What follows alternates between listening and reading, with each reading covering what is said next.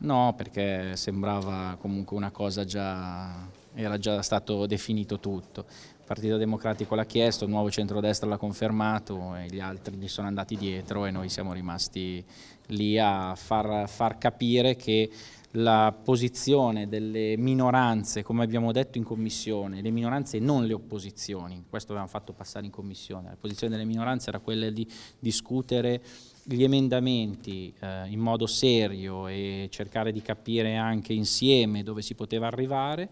Loro hanno fretta, vogliono chiudere il prima possibile e di conseguenza hanno deciso, logicamente tra di loro, se la sono cantata e se la sono suonata, hanno deciso tra di loro di portare in aula il provvedimento. Quindi ci sarà un voto a maggioranza?